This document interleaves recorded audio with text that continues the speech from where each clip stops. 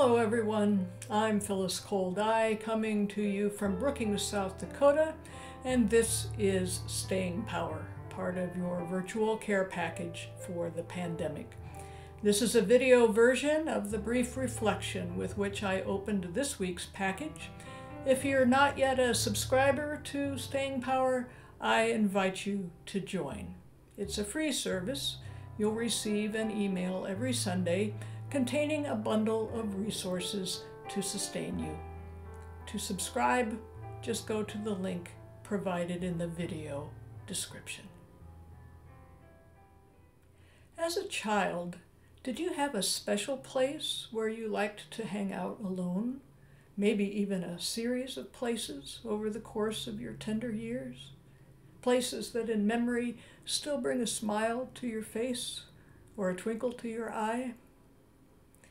My first special place was my own bed, where instead of going to sleep when I was supposed to, I'd hide beneath my covers with a flashlight, reading books. I remember, too, the comfy nests that I excavated deep within the mountain of straw bales in the haymow. I shared those hidey holes with a passel of barn cats and books. Then there was the attic above Dad's shop. Once I climbed up there, I could retract the rickety wooden stairs with a rope and be alone with my books. And I mustn't forget the woods behind the farm pond.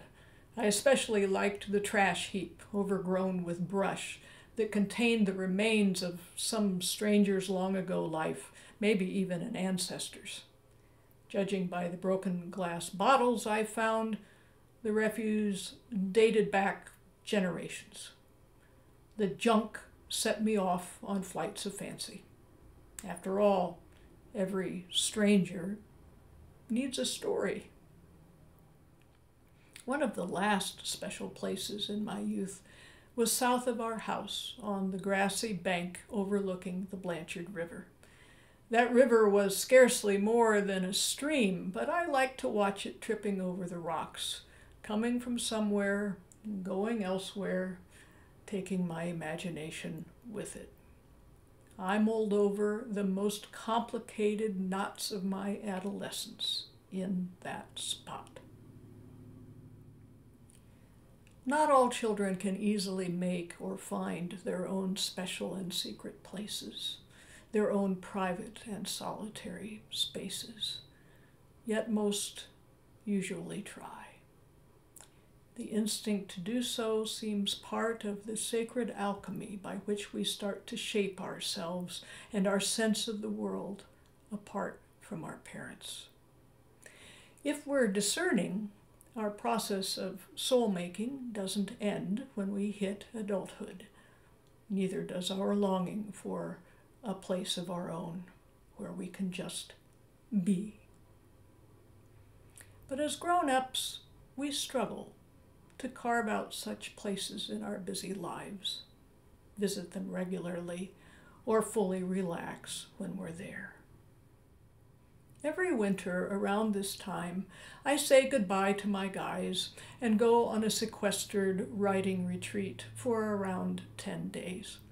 Usually I head somewhere warmer and greener than South Dakota. This isn't a vacation, it's an escape from winter, a dose of milder weather and brighter sunshine to tide me over until spring. Because my work is portable and I love what I do, it goes along too. This year, due to the pandemic, I talked myself out of my winter retreat, unwilling to risk the travel. Yet, as the calendar pages turned, I began to regret my decision. I realized that my retreating has never been just about avoiding winter, or even about having the chance to ride up a storm without distraction. No, it has also been about encounter, about deliberately entering a quieter space in order to meet whatever I might meet there, within and beyond myself. Dropping the burden of schedules and obligations, I offer up my undivided attention. I give up my habit of being in charge. What happens then? Magic. Surprises popping up like daylilies, dreams mushrooming in the night, inspirations fluttering through on angel wings. Who was I kidding? I couldn't not go on retreat. I rented a teensy mother-in-law house 45 minutes down the highway. I'll be driving there soon. The forecast? Snow showers with a high temperature of 7 degrees. Retreat is a word rich with implication. We tend to think of it as a pulling back or withdrawal from an activity or a location, such as an army from a battlefield or a glacier from a valley. But the old French word from which it derives also suggests leaving the extremities by drawing in. Leaving the extremities by drawing in. For those of us now sheltering in place, I wonder what would happen if we thought of our pandemic isolation as a pandemic retreat. True, we didn't choose it, and if we have housemates or work from home, it isn't entirely our own, but it's nevertheless ours. This situation that we're in can be a tremendous refuge for soul-making if we embrace it and organize it to our benefit. Let me tell you about my friend Julie. During the pandemic, she has fashioned a cup to hold the energy of her days. Not a strict schedule, but a loose structure formed by 5 intentional activities: walking, practicing yoga, playing piano, singing, and painting. These aren't the only things she does by far, but these are her daily commitments. She retreats into these activities from the extremities, not because she feels pressured or obliged to, but because they sustain her. They strengthen her. They heighten her joy. Retreating doesn't require a dedication to certain pursuits like Julie's, nor does it require a special place as in childhood or a set-apart time like my midwinter getaway. Those details are optional.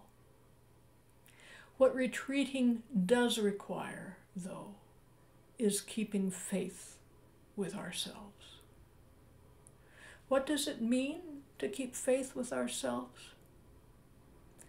First, we promise ourselves to withdraw from the extremities of life on a regular basis for the purpose of self-maintenance. Second, we promise ourselves not to let anything but an emergency stop us, not even a pandemic. Now, if you'll excuse me, I've got a suitcase to pack. Remember, folks, you're not alone. Deep peace and health to you. This has been Phyllis Cole-Dai on Staying Power.